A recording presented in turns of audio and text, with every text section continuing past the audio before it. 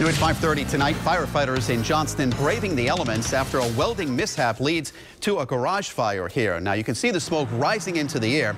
Fire chief tells us the fire broke out around 11 o'clock this morning on Russo Drive.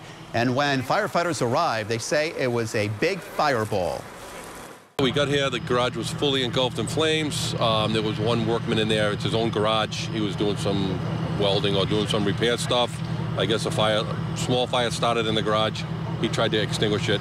Unfortunately, he got out, and the garage is a total loss.